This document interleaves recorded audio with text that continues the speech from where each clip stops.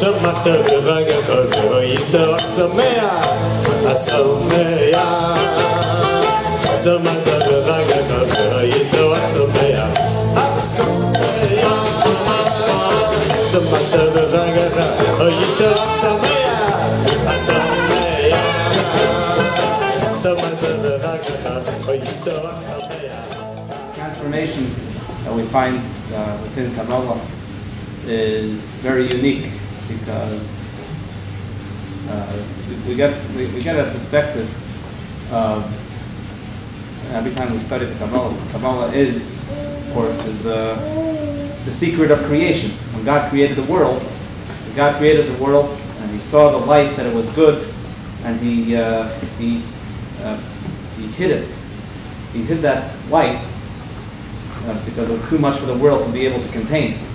So where did God hide that special light? It was an X-ray vision that you could see through and take on a whole different perspective on life. It was hidden in the Torah, and within the Torah it was hidden in in the parts of the Kabbalah that are the parts of the Torah which are Kabbalah, which is the tradition passed down from generation to generation. And within that, we find the secrets of creation itself. So when you have the creation itself, you have all the secrets and all the remedies and ideas how to live the life, what we were created for. So I'm not going to stand here for too long. I'll invite my father, who came all the way from Buffalo, New York, to share with us some words of wisdom.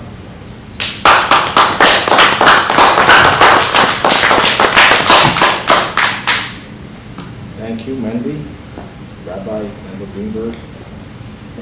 It's always a pleasure to be here. Very beautiful, warm Jewish community. And my son actually encapsulated everything I wanted to say. So if you want to enjoy the refreshments, now it's time to call. You know the story of the rabbi who gave his sermon for about an hour.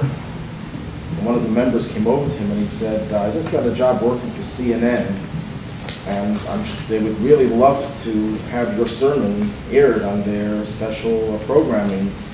But the problem is they can only do segments of 3 minutes. Could you condense that hour sermon into 3 minutes?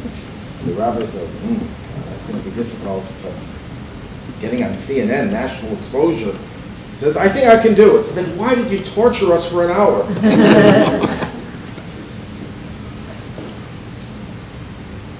You know, Kabbalah is very popular these days. Everyone is talking about Kabbalah.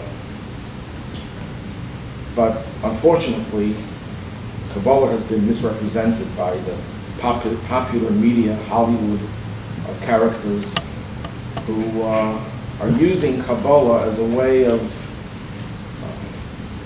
delving into the exotic, making them perhaps more interesting. And in the process of doing that, a lot of what they're saying distorts the reality of Kabbalah. What I'd like to talk about, first of all, is a little bit of an introduction into what Kabbalah is. Why was Kabbalah always a secret doctrine, and now it's becoming more or less popularized? And how it could relate to us and help us change and help us transform ourselves.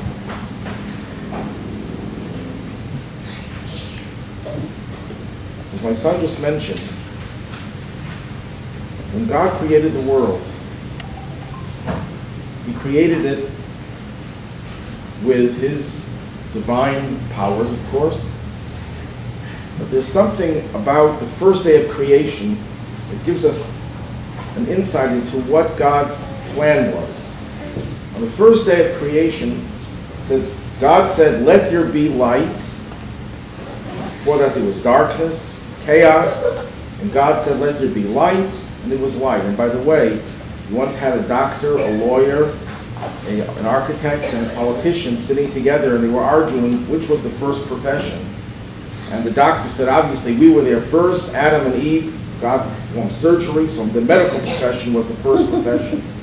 The architect said, well, they had to have infrastructure in order to practice medicine. So you needed an architect to design the world. And the lawyer says there was chaos. Obviously, we're called in to get rid of the chaos. And the politician pipes up and says, well, who created the chaos? So we have those different professions represented in the beginning of the Torah. But the Kabbalist is also represented because the very beginning of the Torah says, let there be light, and there was light. By the way, you know there are light bulb jokes. The psychologists, how many psychologists does it take to change a light bulb? Did you hear that one? I probably have, but I'm a The very light bulb quiet. has to want to be changed. That's it. Well, that's an old one, but I added on two new ones. How many rabbis does it take to change a light bulb? Anyone have an idea? 10. Yes? What? Well, we're pretty close. All the rabbis in the world will never agree as to how to change the light bulb. So we won't know. How many Kabbalists does it take to change a light bulb? The answer is, you don't need the light bulb. There's the inner light. And that inner light is sufficient. So who needs to change the light bulb? But that inner light was created on day one of creation. God said, let there be light, and there was light. And there's obviously a problem. What's the problem with that statement? That was the first day of creation in Genesis. What kind of light? The sun didn't get put into place until day 4. So when the Torah says, God said, let there be light, and there was light, it doesn't just say God said, let there be, there was light. What kind of light was there? And Rashi already quotes this from the Midrash, it's in the Zohar. It's a very well-known statement that, in fact, the light that God created the first day of creation was not sunlight. It was not a physical light. It was a spiritual light. Yes, it might have had physical properties, because in Kabbalah we're always told that everything in the physical world has a spiritual counterpart. Everything in the spiritual world has a physical counterpart. Sunlight is a reflection of spiritual light. The spiritual light can be reflected and expressed through physical light. So the first day of creation, you had a unique type of spiritual light. And what was unique about it? What were its properties? You were able to see from one end of the world to the other. What does that mean? Right now we also have the ability to see from one end of the world to another. We have television, we have internet, we have Skype. You can be exposed to any view, any place in the world. In fact, not only on Earth, you can see into the cosmos, you can see into the most distant galaxies. Google Map. Google Map, okay? What is so special about being able to see from one end of the world to another? And the answer is that it wasn't just a physical capacity to see great distances. It was an ability to see reality the way reality was intended. It was the ability to see things in their entirety, to see the whole picture. In Sefer Yetzirah, that's the first major work of Kabbalah, a very small book attributed to Abraham, the patriarch Abraham, Sefer Yetzirah, the book of creation. It's quoted in the Talmud. It's an ancient text, and there it divides all of creation into 3 categories. Olam, which means world or space. Shana, which means year or time. And Nefesh, which means soul, life, or energy. Everything in this world is either limited, defined by the space that it occupies, by time, or by its soul, by its spiritual identity, by its life. And in all of these 3 areas, we have a compromised view of all these 3 things. For example, in terms of space, when you see an event, what do you see? Take a picture. What do you see? You see a very small part of space. And because you only see a slice of that area, you get a distorted picture. You know, there's a famous expression, a picture is worth 1,000 words. I think that's a very misguided statement.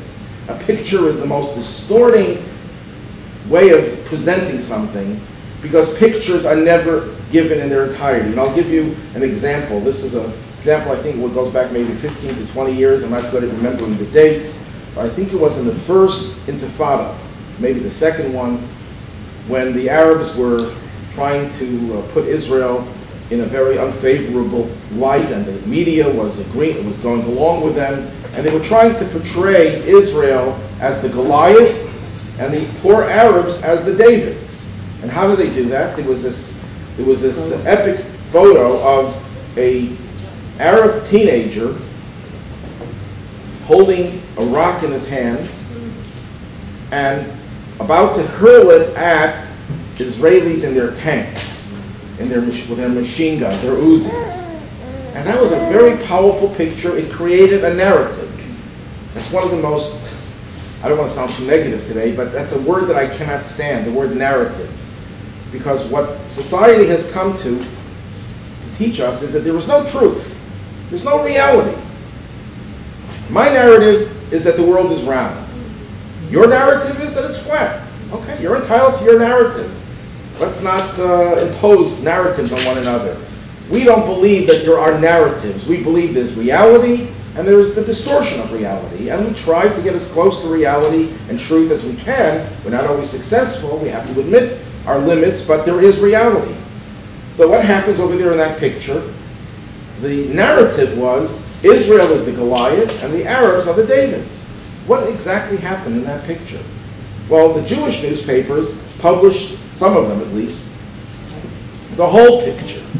And what did you see in the whole picture? 20 or more photojournalists were crouched all in one row. It was a staged picture. They probably got this Arab kid to come to an area where there were Israeli tanks and machine guns, and they asked him to pose as if he's throwing a rock at them, and they took that picture. It was a distorted view of reality, but the picture was accurate, but it was not in context. And that's true about virtually everything that we see physically, literally, and figuratively. Everything is limited to the space that it occupies, and we can't see the entire picture. The same is true with time. We see something happening. Do we know what happened a minute before, a day before, an hour before? Do we know what's going to happen in a day from now? I'll give you an example. There's a very poignant story told. I can't remember the one who told the story, but it's a well-known story of someone going on the subway in New York City, and a man comes into the subway, sits down with his little daughter, and the child is carrying on and behaving terribly, running around, screaming, shouting, and really disturbing the peace of all the other people riding on that subway car. And finally, one person got so fed up and so disgusted with the ill-mannered father, ill-mannered child, and the father's shirking responsibility that he goes over to the father and he says, "Do you know how to take care of a child? Why don't you control your child?" And the father answers, "He just came from the funeral of this child's mother." And that changed the whole scenario. Nothing changed and everything changed because they knew what happened a few hours before.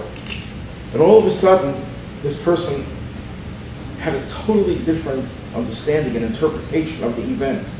Not that anything changed, but everything changed.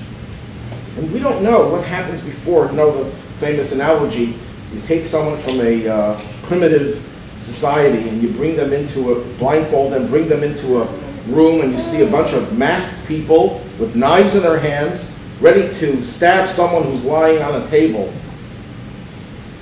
And he's ready to stop them, murderers. But of course, if he had seen that this was an operating room, he would know that these are surgeons saving the life of the patient. What was missing there? They could see as well as anyone else. They don't know what happened before. They only see one slice. It's like watching a movie and seeing one scene of the movie and trying to determine what the movie is about and how the movie ends based on that one scene. And I once had an interesting incident. A colleague, a rabbi in town, tells me he met someone, and this person told him, "I went to the Chabad house, and I never saw such depressed people. They were so sad and grieving. There was no life. Everything was so morbid. These are very, very sad people. I said, what? I mean, you go to the Chabad house, everyone is smiling, everyone is, on Shabbos, they're singing and dancing, and there's so much lively activity there. What kind of impression could he have gotten? What happened?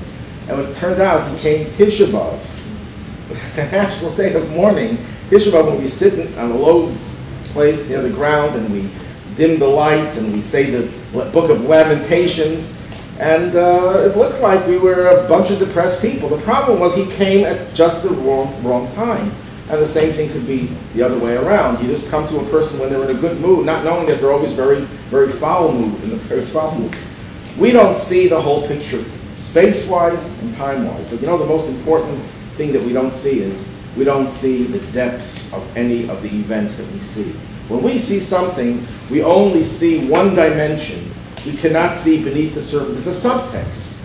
And the subtext has a subtext.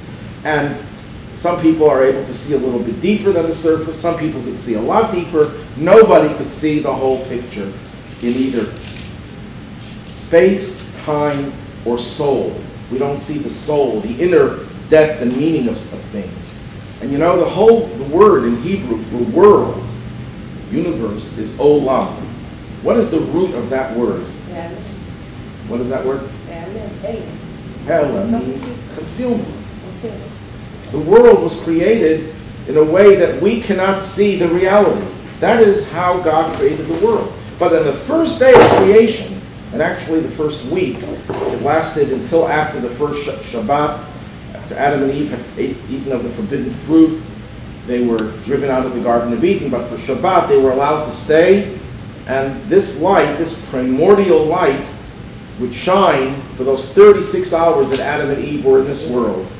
Those 36 light hours are symbolic of, the number 36 is, there are 36 righteous people in every generation. Hanukkah, we have 36 candles throughout the entire Hanukkah. 8, 7, 6, 5, 4, 2, 3, 2, 1. If you add that up, it's 36. There are 36 tractates of the Talmud. 36 is a number that relates to light. And Hanukkah is said to be a glimpse of the light of the past and the light of the future. But at any rate, this light that was created on day one was a light that enabled you to see the entire picture. But what happened to that light? That light, by design, was concealed, so that we do not see the entire picture, that we have to search for that light, that we have to search for the true meaning of existence. And it did happen. Some people, Abraham, for example, was someone who searched and he searched and he searched, and he came to the conclusion there is something beyond. It's the reality of existence is not just what we see, there is something more to existence. You know, grandfathers like to talk about their grandchildren, and the grandson, when he was 3 years old, his mother took him to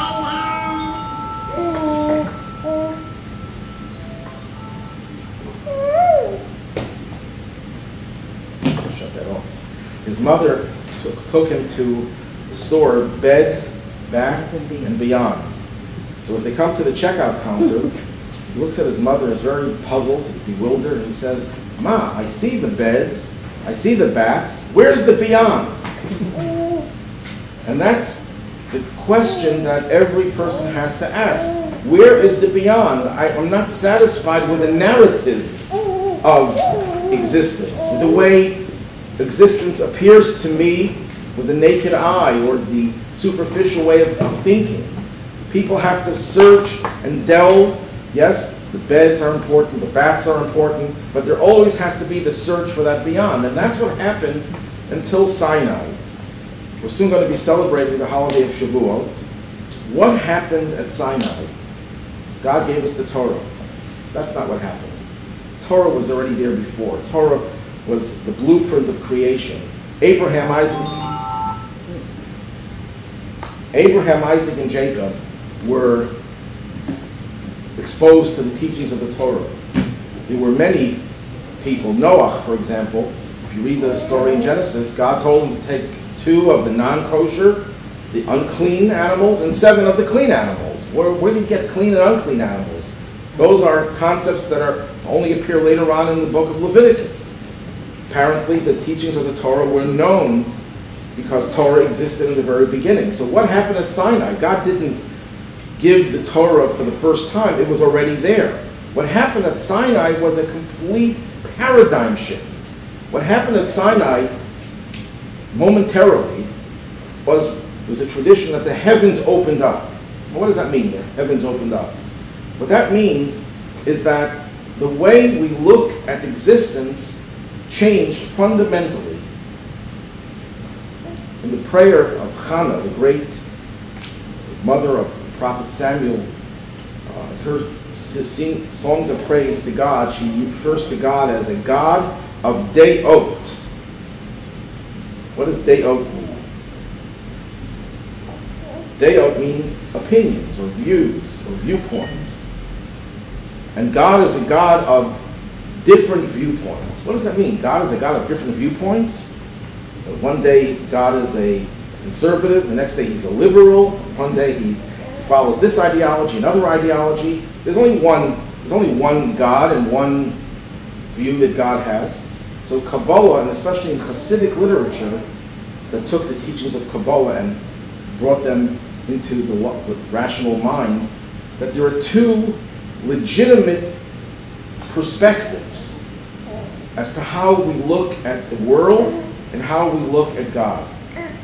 One perspective is called Dat Tachton, the view that comes from beneath, and the other one is called Dat Elyon, the view that comes from above.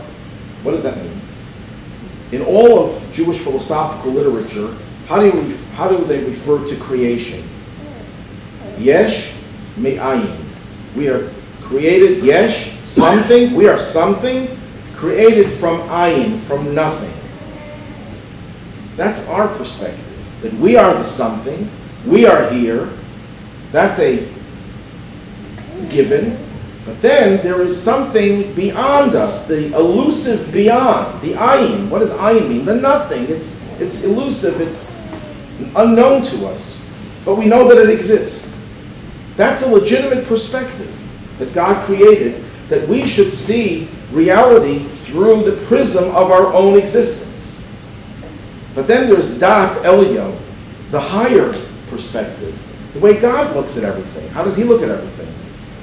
That Lama'ala yesh, everything above is yesh, it is something, exists, it's reality.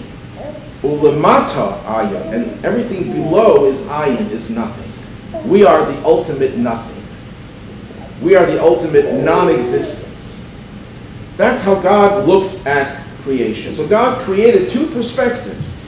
He created the perspective that we have, that we could use our own tools, our own logic, and our own searching to find the reality that goes beyond us. And then there's a perspective that God has. But the ultimate goal is that we should acquire God's perspective. That we should be able to see things the way God sees things, and not the way we see things. That perspective became revealed for the first time since the beginning of creation at Sinai.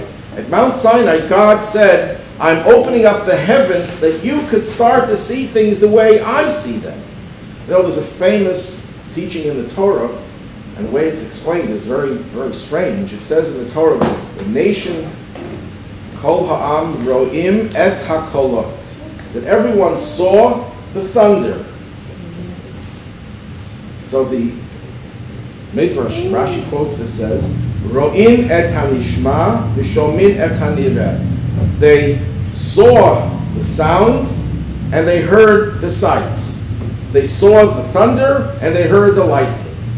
Most people would say is, what psychedelic drug were they using? I remember when I first came to Buffalo in 1972, I came straight out of yeshiva. I was very exposed to a lot of culture shock, being on the campus in Buffalo, the Berkeley of the East, as it was called. And when I came to join another rabbi at the Chabad house, I saw he had a sign there inviting the students for LSD and pot. I didn't even know what pot was that time. But I was asking, what does it stand for? LSD is let's start davening. And pot is put on tefillin. New approach. But that was the culture in those days. So when people, I remember teaching this teaching of the Midrash and Rashi, that they saw the sounds and they heard the sights. They were saying, well, they were on drugs. They were taking psychedelic drugs. And if it wasn't psychedelic drugs, then what's the point? What does that mean? That they were able to see the sound and hear the sights? What's the meaning of that? And the Rebbe, in one of his discourses, gives a beautiful explanation. And he says, what happened was a paradigm shift, in the sense that before Sinai, what is it that people were able to see? What do we see with our eyes? Literal eyes and our mind's eye. We see the things that come right before us. The spiritual aspects of life, the beyond, we hear about, we read about, and we might gain some grasp of it. But what is our reality that we see? Seeing is a way of describing coming in contact with reality. We see the physical world as the reality. That's the default position of existence, the physical world. But then, through the mind, through our thinking, through our probing, we come to the recognition that there's a beyond, there's something above this. So what is that? We see the physical, and we understand and hear the spiritual. At Sinai, that was reversed. What happened at Sinai, momentarily, it didn't last. What happened at Sinai was they were able to see the things that are normally heard. That reality that to us is elusive, to us is the beyond, is the ayin, the nothingness, that became the true reality that they were able to perceive. They saw the things that are normally expressed, that are accessible to us through hearing. Something that is normally in the distance became the very obvious reality to them.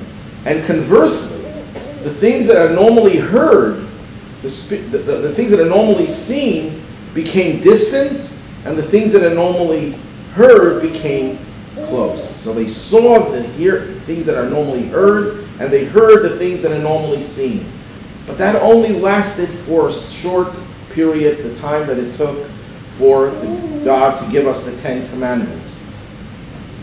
I don't know how long that took. There's no record, if anyone has, that it took 10 minutes or 5 minutes or 1 second. But whatever time it took, they were exposed to a higher reality. They were able to see the world from God's perspective. They were able to see the whole picture. And then that light disappeared and was contained in the Torah, in all the laws of the Torah, all the commandments of the Torah, all the legalistic aspects of the Torah. And as time progresses, as we refine ourselves through fulfillment of these commandments, we are able to recapture that original light. Until such time, when Mashiach comes, that light will become the reality forever of all of humanity.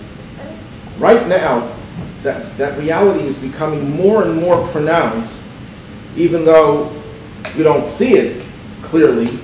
Because if we would see all of the energy, all of the light that we have generated over the ages, we would be overwhelmed with brilliant light, and we wouldn't be able to do anything wrong. We wouldn't have any challenges.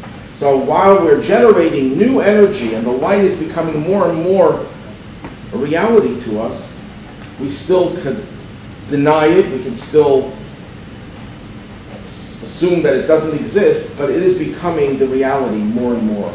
That's what Kabbalah is, and that's why Kabbalah is becoming more pronounced in recent times, because Kabbalah is that part of Torah, that discipline that helps us get a glimpse of that original light, to see the world from a different perspective. Now, Kabbalah, Jewish mysticism, differs from all other religious mystical systems. Every religion has its mysticism. Kabbalah is very different. In what way is it different? Kabbalah never separated the spirituality from being involved and engaged in the physical world. Kabbalah never condoned escaping the physical world. Kabbalah never looked at the body as something contemptuous that we have to avoid, that it's a necessary evil. In Eastern religions, for example, their notion of reincarnation is that the body is more like a shmata, to use a French word. It's more like a, the soul needs a body to express itself, so it uses the body gets worn out, we discard the body, then it comes back with another body. And the body is really not important until the soul reaches nirvana, and that's the end of the need for the soul to have a relationship with the body. Jewish mysticism, especially in Hasidic tradition, because in Kabbalah itself there are different schools, but they all agree on one thing, that the soul and the body are not enemies. Sometimes they may be in conflict, but that conflict is not the ultimate reality of the soul and the body.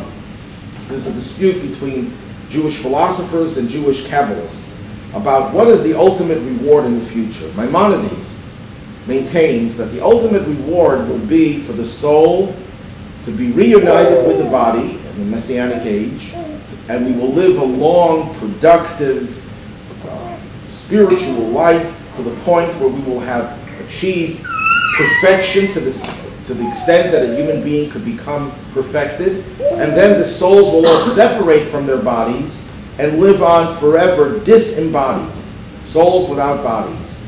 Because that, Maimonides maintains, is the ultimate reward, because the soul can gain much more without its entanglement with the physical body. Nachmanides, who lived about half a century after Maimonides, and one of Maimonides' critics, although he also was his defender, but Nachmanides was known as a Kabbalist, one of the early Kabbalists in the 13th century, and he and all the successive Kabbalistic writings disagreed very stridently with Maimonides' position, and they maintained that, on the contrary, the ultimate reward, the ultimate reality will be the soul and the body together. The body is not considered to be just an instrument through which the soul could express itself, and then we get rid of that body and we take another body. But the soul and the body have a relationship. It's like a marriage. You don't get married to a spouse just because you need something from that spouse, then you discard that. Although that's happening today, you discard that spouse and you get another one. That's not what marriage ideally is. Of course it happens because the relationships don't work out. Well, the soul and the body are together like a marriage. Perhaps two analogies can be used to describe the differences between Maimonides' position and Nachmanides. One could look at the soul and the body as the relationship between an artist and the instruments through which the artist expresses his or her creative abilities. So let's say the musician needs the piano, the violin, needs the score, needs the lectern, needs the concert hall, the acoustics, to help the artist, the musician, express his or her creative abilities. But nobody says that the artist is there because of the acoustics, or because of the score, because of the lectern, because of the instruments. The same thing with an actor. An actor is on stage and has props, has costumes. They contribute to the artist's ability to express his or her creativity. But they are not the real thing that happens on stage. What happens on stage is an artist is showing creativity. Well, that's the same way one can view the relationship of the soul to the body. The soul has tremendous potential. The soul is creative. But the soul in paradise cannot express its creativity. It has to have a stage. It has to have instruments. It has to have all of the different props that go along with an artist being able to express his or her art. Same thing with an artist needs an easel, needs a paint, needs all different physical things, but it's really the creative abilities of the artist that are being expressed. So the body is an instrument through which the soul is able to express itself. Because if the soul was only left without a challenge that the body and the physical world poses, the soul would never be tested. There's a famous analogy of the king who sends his crown prince to a faraway country where he could live amongst uncivilized people to really teach the son character. So the soul has to be sent away, far away to an uncouth environment, which is our world, so that the soul is able to express its full capacity of spirituality that would never be expressed had it not been sent into this world to be tested. So the body is really the agent through which the soul expresses itself. That's the analogy Maimonides would use. Nachmanides and the Kabbalists probably use a different analogy. Their analogy is the relationship of a teacher to a student. You go to a school, university. Why do they build schools? Why do they build universities? To employ administrators, custodians. They do that. A lot of people wouldn't have jobs if there wouldn't be schools. Teachers. Teachers are very important. Couldn't have a school without teachers, but that's not why they build schools, to employ teachers. They build schools to educate children, students. So who is the school for? Not the teachers who know more than the students and who educate the students and who edify the students, but it's for the student. The soul is the teacher, the body is the student. The goal of the soul is there to reveal the body and the physical world's true divine nature. And this is where Kabbalah differs significantly from all other systems of mysticism, because Kabbalah insists that God is not spiritual. That is a misrepresentation of God to call God spiritual. God is as physical as he is spiritual, and he is as non-spiritual as he is non-physical. God expresses himself through the spiritual, and a person is spiritually stimulated when they have a certain advanced spiritual sensitivity. They become aware of God's presence, and then they're capable of seeing divinity in everything, in the physical no less so than in the spiritual. So in Kabbalah, the whole world, every part of it, the physical and the spiritual, are all part of God's scheme. So Kabbalists did not separate the spirit from the body.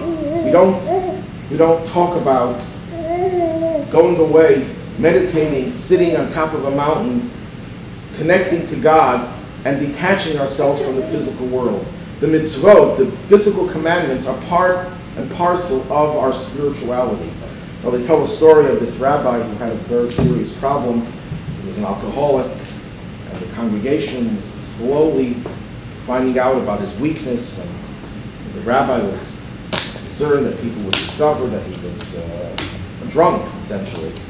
And one of the congregants wanted the rabbi to confront the reality and, own up to his own weakness. So before Yom Kippur, this congregant comes to the rabbi, we'll call him Mr. Schwartz, and he comes to the rabbi, and he says, "Rabbi, I have a gift for you." What is it? It's a case of fruit liqueur. And the rabbi is delighted that he had that gift. But the man says, I'm giving it to you on one condition, that when you give your sermon, Yom Kippur, for the entire community, you acknowledge the gift. And you say exactly what is the gift that I just gave you. That way the rabbi will be forced to admit that he has a problem and maybe do something to deal with it. So the rabbi gets up in Yom Kippur and he says, I want to talk about gratitude. I have to show gratitude to Mr. Schwartz because he gave a donation of fruit, and I want to thank him for the fruit and the spirit in which it was given. You can't separate the two. You separate the two, it's a totally different story. In Judaism, the two are very much connected. Now, what does this have to do with transformation? What does it have to do with using Kabbalah to heal us? Ever since Sinai, when the heavens were open, ever since Sinai, when the light, the way God sees things, was revealed to us and given to us the potential to gradually, surely, slowly but surely recapture that light and that perspective, it's programmed in our soul that we can never make peace with a reality that is not in tune with that true godly reality. To make things even worse or better, depending on your perspective, the Talmud tells us that every day there is a heavenly voice that emerges from Mount Sinai and declares to all of the Jewish people, Shuvu banim shuvavim, return, you errant children, you children who have strayed, return to me. And the Baal Shem Tov asks, who hears these sounds, these voices? How many people are willing to admit they hear voices? Not too many people will admit to it. And the Baal Shem Tov says, those who hear it don't need it, and those who need it don't hear it. So what's the point? So the Baal Shem Tov answered, we all hear the voice, but we don't hear it clearly and directly. What we do hear, the Baal Shem Tov's example was, sometimes a person may be doing something that has nothing to do with anything inspirational. It's not a time of crisis. It's not that you heard an inspirational story. But all of a sudden, you're walking down the street, you're doing your job, and you get a feeling of inspiration. I want to become a better person. I want to become closer to God. It's all right, it's all right. I hope for many more years my grandchildren will interrupt my speeches. Very delighted. All of a sudden, you get this feeling of inspiration, which is probably what you just got. And you feel you want to change. And it might be a fleeting feeling and thought that disappears, it dissipates in a few seconds, and you just ignore it as if it never happened.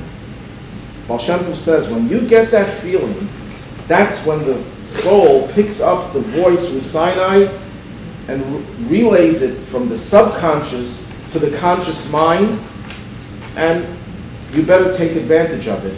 Harness it. Do something good right then and there.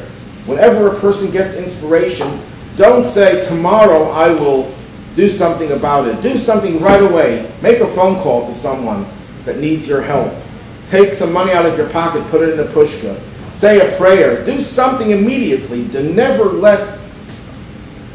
waste an opportunity to take advantage of an inspirational moment, because that's when the voice from Sinai emerges. I would like to add to the Baal Shem Tov's example, I don't think the Baal Shem Tov meant that was the only example. When do we hear the sound from Sinai? Or when does our soul see the light? When a person feels an emptiness in their life. When a person feels a vacuum. When a person gets depressed. When a person is anxious. I remember growing up, I'm about 35 years old. I remember when I was young, I don't look 35, I know. Not a day over 34. When I was young, I don't remember so many people complaining of depression. I don't remember, I lived with my grandparents for 5 years. I never once heard my grandfather or grandmother say, I'm depressed, I'm anxious. Maybe they kept it inside and they didn't share it with anyone. Maybe it wasn't reported, and now everything is reported, so we know more. That could be. I'm not going to say that it's not possible. But I think that there is more of depression and anxiety and all the other feelings that people have for which they need therapy that is a result of the fact that we are living in very special times. We are at the end of the long period of galut, of exile. We are on the threshold of redemption, when that light will become revealed. So right now, our soul the voice from Sinai is coming out louder and clearer than ever before. Our soul is picking it up, but because we're not reacting to it, not responding to it, we're dismissing the soul's message to us, we feel this emptiness and we don't do anything to fill in the void. So what do? We give psychologists, and I have nothing against psychologists. When a person needs professional help, they should certainly avail themselves of it. Judaism was never against using the medical profession, but you cannot treat a person's emotional problems only with medication or with counseling. It has to be coupled with a spiritual message that gives the person's soul some feeling of fulfillment. The soul is anxious because it wants to accomplish something. It wants to change the world. It wants to make us closer to God. It wants to reveal that light once and for all, and we're not doing anything in that regard. So the soul feels anxiety, we feel depressed, and the more we do to try to distract us from it, it doesn't work. That is where Kabbalah comes into the picture, because Kabbalah and Torah in general is the approach that tells us that there is another reality and that we have to try to recapture that light through the study of Torah, through the observance of the mitzvot and the commandments. And that's what helps us transform ourselves. When a person asks himself or herself, who am I? We always answer it in one of two ways. I once heard this from someone, an interesting observation about the difference between Western culture and Eastern culture and the way people view themselves and what life is all about. In the West, everything is about acquisition, acquiring things. Why is it when you go on a plane, what do they put in the pouch? A catalog for you to acquire things. They want you to buy. You're a captive audience. Buy. We go shopping. The whole economy of this country is based on getting people, enticing people to buy things, to get more stuff. Eastern culture is about experiences. No one's interested. You're sitting on with a cloth on top of a mountain and meditating. You're not interested in acquisition. You're not into styles. You're not trying to acquire things. You want to experience spirituality. So what do the Western people do? Westerners go to India and other exotic places to acquire experiences. So we haven't really changed. So either you're acquiring physical stuff or you're acquiring experiences, or you're just experiencing things. Judaism has all of those positive elements of acquisition. It has experiences, but Judaism doesn't define us by our experiences and doesn't define us by our acquisitions. Judaism defines us by what we do to respond to the call of Sinai and contribute to making this world the perfect world that God envisioned it to be on the first day of creation when he said, "Let there be light." What are we doing to bring God's light into the world through all of the teachings of the Torah and all of the commandments? That's how we define ourselves. We define ourselves, I am here, my purpose, I know what my strengths are, and I have to utilize those strengths to fulfill that mission. That's what defines me. If I have to acquire things in order to do that, I need a building, a synagogue in order to be able to pray, so we acquire a synagogue. If I need to meditate and experience God and spirituality, because that gives me inspiration, then I have the experience also. But the experience and the acquisitions are subordinate to the purpose that we have to make this world a different place. Talking about identity, who am I, is a great Jewish philosopher. I want to read what he wrote. His name is Jackie Mason. Heard of him? Great Jewish philosopher. You know, they had Aristotle, Plato, Jackie Mason. I'm going to read, but not with his accent. There was a time I didn't know who I was. So I went to a psychiatrist. He took a look at me and said, "This is not you." So I said, "If it's not me, who is it?" He said, "I don't know either." So I said, "What do I need you for?" And he said, "Together we're going to find who you are. Together we're going to look for the real you." So I said to myself, if I don't know who I am, how will I know who to look for? And even if I will find me, how will I know that it's me? Besides, if I wanted to look for me, why do I need you? I can look myself. I can take my friends. At least they know who I used to be. And then I said to myself, besides, if I find the real me and I discover that he's worse than me, why do I need him for? I don't make enough for myself. Do I need a partner? Back when I was struggling, I would have been glad to look for anybody. But now that I'm doing well, why do I need him? If he's lost, let him look for me. The psychiatrist says, no. The search for the real you will have to continue. That's $500. So I said to myself, if this is not the real me, why should I give him $500? Let me look for the real me and let him pay you the $500. What if I find the real me and he doesn't think it's worth $500? Then I said, for all I know, the real me might be seeing another psychiatrist altogether. Maybe he's even a psychiatrist himself. Wouldn't it be funny if you're the real me and you owe me $500? I'll tell you what, doctor, I'll charge you $300 and we'll call it even. So, we don't have that problem as Jews. We know who the real I is. We know who we are. We know that we're a composite of a soul and a body. The soul was sent into this world with a mission. The mission is to change the way we look at reality, the way we look at the world, and to change the world to conform to God's perspective. We start off first looking for the beyond from the prism of our own existence, and then through the teachings of Kabbalah, specifically, but in general, through all the teachings of Torah, we rise to the level of seeing the world the way God had envisioned it in the beginning of creation. If anyone has any questions, I'll be glad to... Yes, Yeshua. I'd also like to wish Yeshua a happy birthday. Happy birthday. So what's your question? Yes. You said in the beginning the Kabbalah that is all over the place out in California and other places. I didn't say California. Well, you said it's distorted.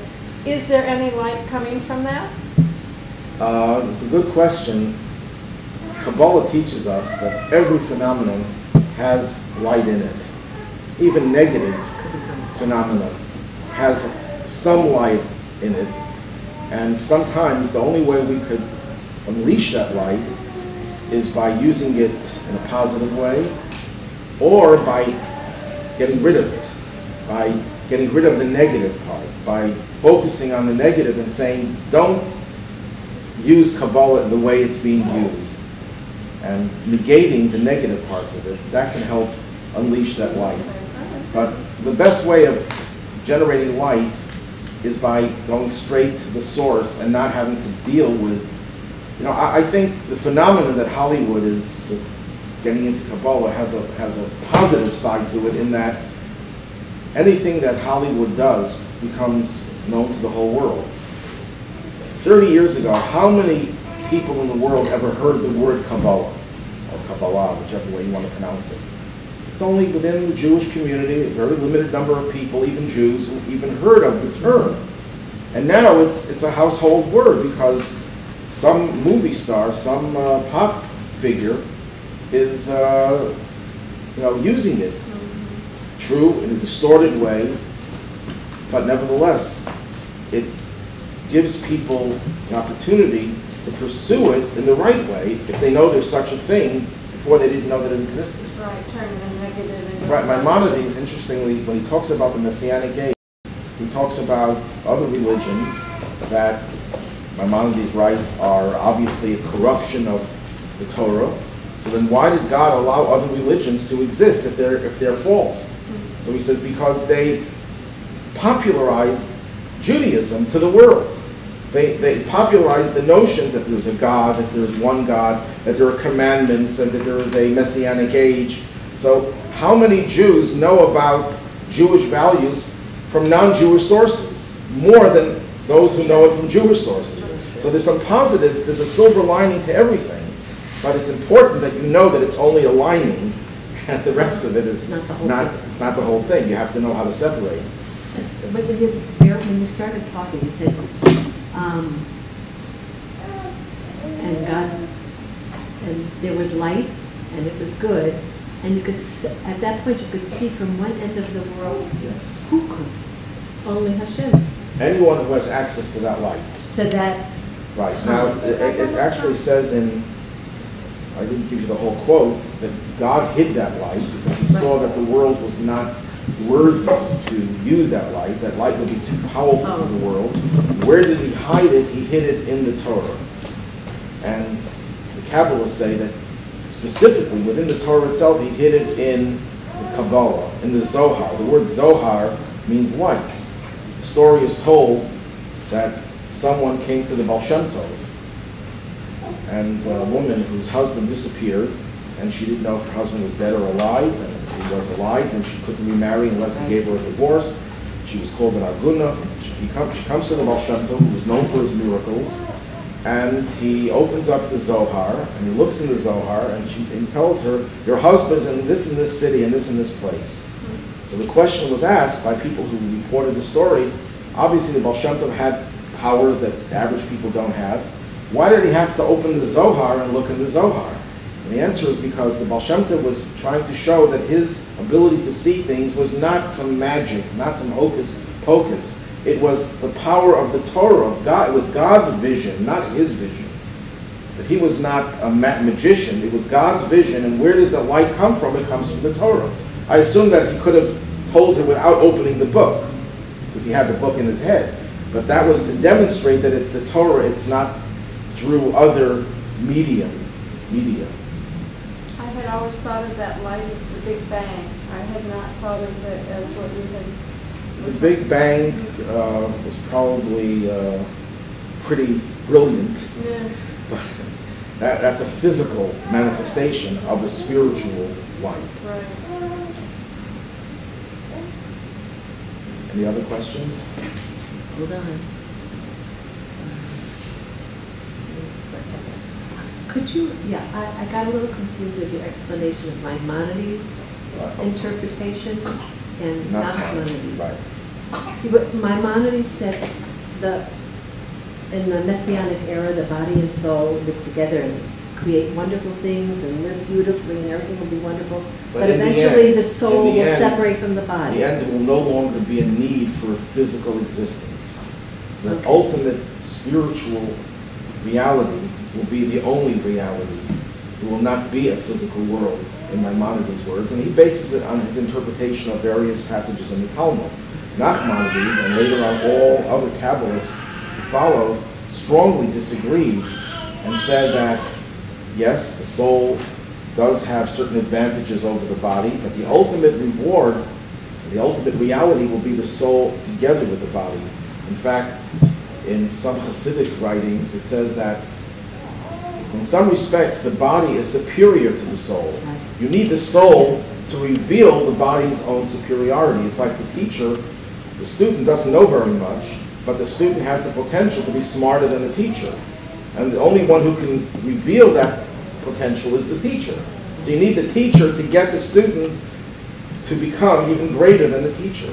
So that's the same way. The soul is needed to help reveal the true spiritual, I use the wrong word, the true godly nature of the body.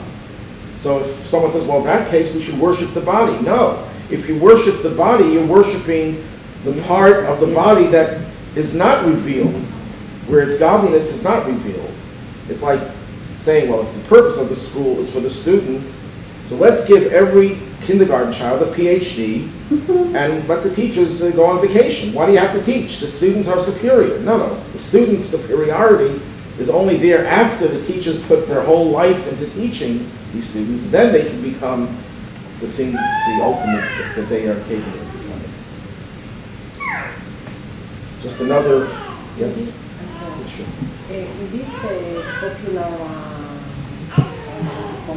I don't want to call them sect, but movements of Kabbalah, okay, the one in California, and even in Israel, there is always a feeling that they try to separate Kabbalah from Jewish practice. Yeah, Yes. From Judaism. That is what I was addressing. Exactly. That is two different things that has nothing to do Right. with God or with. Has nothing to do with Judaism. There's a fancy word, antinomian, where you divorce religion from action. Religion is just a spiritual discipline, that's all. There's nothing physical, you don't have to be involved, you don't have to do the mitzvot. And that is contrary to Judaism, and it's contrary to Kabbalah. You know, it's interesting. The city of Tzfat in Israel was the center of Kabbalah. Who was one of the greatest Kabbalists? Rabbi Yosef Karo. Rabbi Yosef Karo was also the greatest authority of Jewish law. Now, in the secular world, how many brilliant law professors do you know that are also mystics, that are also poets? So many. Not very Maybe Tons. Dershowitz a little. It's the mind, the type of mind that you need for the legalisms and the sterile legalistic discussion is not the same part of the brain the right side and the left side of the brain, different parts of the brain. Those two don't go together. In Judaism, they do go together. Virtually every great Kabbalist was, I shouldn't say virtually, every great Kabbalist was also a great authority of Jewish law and practiced it.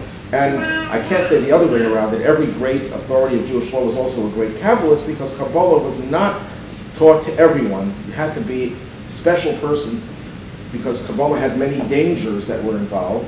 But as time progressed, we evolved in a positive way, that Kabbalah becomes more amenable to us and more accessible to us. You had to be over 40 years old.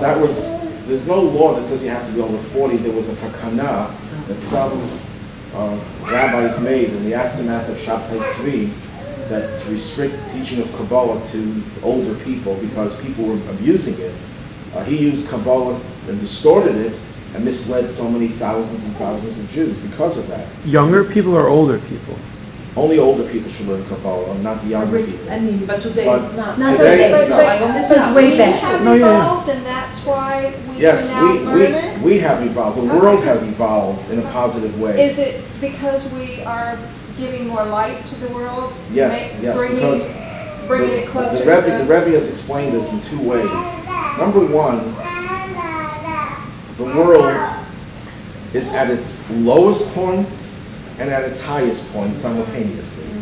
If you look around the world, I could stand here for the next 2 hours and with a smile on my face tell you how wonderful the world is, how many great strides we're making in medical research and in things that we're doing to help humanity, and all the good deeds that people are doing, the random acts of kindness, the wonderful strides and everything, and just talk about that our generation is unprecedented in the good that we have. Then I can come back next week and with a real serious face and with a very, very morose, give you a terrible report of how decadent we are, how low we are, how society has lost its understanding of what is proper, what is moral, and so much corruption in every part of government and in every segment of society. We can look at the ills of society, and if you look at the 20th century, 21st century is still pretty young, but if you look at the 20th century, everyone will agree it is the best century in history and the worst century in history. More people were murdered in the 20th century than in all of history combined. Right. The three biggest murderers of all time, Hitler, Stalin, and Mao Zedong, for some reason he's still revered in some circles, even including in American, even our administration has members who talk about him in glowing terms, which is mind-boggling. He was the biggest murderer in the history of the world. And if he could outdo Stalin and Hitler, he must have had some very special talent in that regard. At any rate, it's the worst century of history, and it's the best century of history. Life expectancy. People kvetch about, well, the air isn't so clean, and we should have clean air, and this isn't so good, and the food is but meanwhile, we're living to 80, 90 years old, when our great-grandparents with a clean air lived to 35 or 50, and then they died of infections. So we have to see that so that's the same thing is true spiritually. Spiritually, the Rebbe explained, we have the cumulative good of all generations before us. When you do a mitzvah today, you generate light, or you help recapture that original light, if you want to put it in that context. That doesn't go away. That's stored. It's there. And the next mitzvah is on top of that original one. So if you take all of the mitzvahs that everyone has done from the beginning of time till today, we have the greatest amount of spiritual light. By definition, we are the dwarfs standing on the shoulders of giants, because we have all of their accomplishments plus our own. You know the story of two poor Jews were talking, they were both beggars, and they were talking about, dreaming about, yeah, if I was Rothschild, I would be richer than Rothschild, one of them says. The other one says, how would you be richer than Rothschild? Because I would beg on the side. So I would have. So we're like the beggars that we're Rothschild. We have all the wealth of Rothschild, but we also do some begging on the side. We have a little bit extra. So we're better off than our forebears. It's a very funny story. Well, we have, so on one hand, we need Kabbalah, the inner teachings of Torah, more than any other time in history because we're the lowest. And if we don't have this extra surge of energy, if we don't have this boost, we'll lose it. On the other hand, we need Kabbalah now for the opposite reason, because we are the highest generation of history. We are right on the verge of the Messianic age. We have to prepare ourselves. We can't just go cold turkey into a new age, changing of the way we look at life, so we have to prepare ourselves now. So we have two contradictory reasons why Kabbalah is becoming more popularized. However, I'd like to add a caveat that Kabbalah was written, the text of Kabbalah was written in code language. And that's why Kabbalah cannot be taught, even today, just by taking a translator and translating the writings of the Ari, as some people have done, because it's written in code. And if you translate code literally, you distorted its meaning. If I say, it's night now, then it's a simple sentence and it has a simple meaning and you take it for what it's worth. But if I am using a code, night means that the, what? Darkness. Well, whatever it is, Way it means that it's a signal for people to do certain things. If you take it literally, you won't do what you have to do. Code cannot be taken literally. So then how do we study Kabbalah today? That's why the Hasidic movement, one of the innovations of the Baal Shem Tov and subsequent leaders of the Hasidic movement, was to rewrite Kabbalah in language that is not in code anymore. Where you're not reading a code, you're getting the actual concepts in language that is accessible to any thinking person. You have to have at least some marginal, some nominal amount of intellect to be able to study these teachings, but it's written. That's why when we talk about Kabbalah, I'm using it generically, but if you ask me specifically, do I recommend reading Zohar? No, I don't recommend that unless you have studied Hasidus, the Hasidic teachings, and then you go back to the Zohar, then you'll see how those teachings are there in the code. But to start off with Zohar or the writings of the Ari or the other great Kabbalists and that's what they're doing, that's what the Kabbalah Center and other places are doing, that is problematic because it cannot be understood if you just translate the words. You need the So what about The beyond. the literal translation of, the literal translation of the Torah and the other levels. Is that not the same kind of thing, or no? Well, see, if we take, let's say the Torah says that God took the Jews out of Egypt, that has a literal meaning, and we accept the literal meaning as being true. Right. There's also a deeper meaning. So would that be considered code, the deeper meaning, or no? Well, that's what I'm asking. The deeper meaning is not apparent, but the literal meaning is just, it's important to know the literal meaning. But what I'm asking In Kabbalah, is, there is no literal meaning. but I'm saying the deeper meaning to the Exodus, No, would there that is be the considered code? Like the code of the Kabbalah, I'm trying to What I mean understand. by code is that I use language that I deliberately do not want you to take it literally. Right. If, for I got all example, that. I'll give you an example. In the But Torah Torah, it you says, take it literally. in the Torah it says, and God descended. Uh-huh. Well, if you look in Maimonides' Guide for the Perplexed, the first section he devotes almost entirely to showing you that all these terms that the Torah uses, and God descended, and God sat, and God stood, and God said, are all terms that cannot be taken literally. So if a person reads the Torah and translates it literally and understands it literally, they distorted the simple meaning.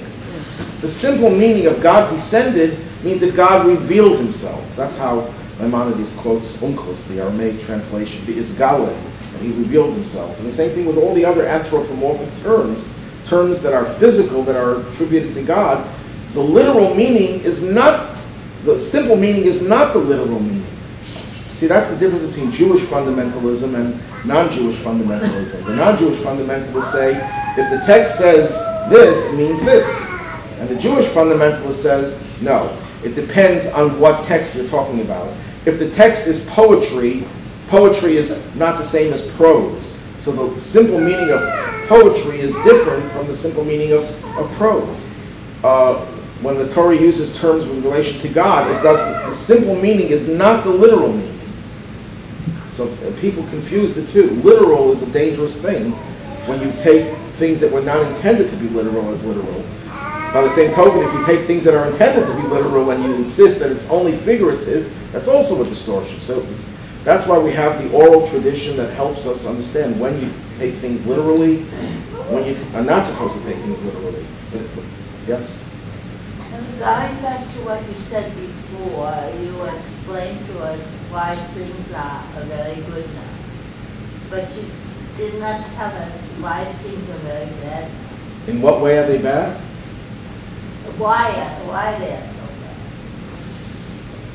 bad? You stumped me. I have no idea why they're bad. God is the one to ask, not me. I have no explanation for bad things. I can give you an explanation, but it's not a good one. Because no explanation will ever be good enough to justify anything bad. I mean, when people ask, why did God allow the Holocaust? Or if someone asks, why does God allow a little baby to suffer? What answer could we ever feel comfortable with? None. I think anyone who feels comfortable with any answer has to look into their own humanity to see what they are lacking. God could make us feel comfortable with pain and suffering, but He chose to not let us feel comfortable. Because if we would feel comfortable with pain and suffering, we wouldn't care. I once heard this beautiful analogy. You're walking in a hospital, and you're walking down the corridor, and you hear someone crying out in terrible pain, and your heart melts. You feel such empathy for that person. People don't like to hear someone's in pain, and it just breaks you, it crushes you. And then 5 minutes later, you're walking down another corridor of the hospital, and you hear someone screaming from pain, and you give a little smile even. It doesn't bother you. What's the difference? What happened? One was a birth? The second corridor was the maternity ward. Right. You heard a woman giving birth crying out from pain. Is her pain less than the other pain? No. Different. But why don't we feel as bad about it? Because in our mind, it's a good pain. Look, a new child is born. Mazel tov. So we're able to rationalize that pain, and because of that, we don't feel the pain as much, or even at all, depending on who you are. The husband probably feels it, the father feels it, but the stranger will feel terrible pain here, and here we'll say, oh, it's going to last a few minutes, and then everything will be hunky-dory. And even the mother will forget about it. Right. One thing I don't understand though is why it was dangerous. Is there any you why said? Is Kabbalah dangerous? No, it was. You're saying now it's not as much, but back then you said it could be. It's distorted. Why is it dangerous for many reasons? Number one, back then it's written in code, and therefore it can be distorted very easily. Number two, Kabbalah, because it focuses so much on spirituality, and it awakens certain soul powers, it can generate such power and such energy that people will use it to escape reality. And there have been stories in the Torah itself where Nadav and Avihu, Aaron's two sons, bring this offering and they die. And the way the commentators explain that they had such a passion for God, they were so on fire, their souls were on fire, that they just wanted to expire. And there's many stories throughout Jewish history of Kabbalists who died because they went too high. And then Kabbalah, again, it goes back to the first point. I'll give you an example where Kabbalah was distorted and horrible consequences. Shabbatai Tzvi, and later on the Jacob Frank, who was another false messiah, took one of the concepts of Kabbalah and distorted it, and in doing so, introduced so much evil into the world. There's a concept in Kabbalah that the higher something is, the lower it falls. It means that everything in this world has spiritual energy in it. The lower something is, the more spiritual energy it has. Well, what does that concept mean? That if something is evil, it has a lot of power in it. Well, they took it another step further, that God wants us to do evil things because there's so much spirituality in evil. And they began doing things that were immoral and horrible things. When was this? In the 17th century, Oh, okay. 17th and 18th century. This was a group of people who followed the teachings of Kabbalah, but they distorted it. What it really means is that there are certain sparks of holiness that are embedded in everything in this world, and the lower something is, the more those sparks are more powerful, but the more inaccessible they are. And the only way you can release those sparks is by shunning the evil. That's how we release it. Why is it that people are attracted to things that are negative? Because there's a tremendous amount of power, spiritual power. How do you neutralize that, the negativity, and how do you get the spiritual power? By resisting it. Every time we resist doing something that we want to do that is not right, we become much more empowered. It energizes us even more than doing a positive act. That's the idea in Kabbalah. But they took it literally, that the lower something is, the more disgusting something is, the holier it is, and therefore we should be doing disgusting things because that's the way we get closer to God. That's an example, and they used it when Shabbatai Tzvi flouted Judaism in many different ways. They said, he's going down into the lowest levels to release those sparks. And when he converted to Islam, they said, he's still a Mashiach, but he has to go down into the lowest level and to release the sparks from there by converting to another religion. And he had followers. 100 years later, there were still some people who believed in that nonsense. Okay, thank you very much. Thank you. Thank you very much.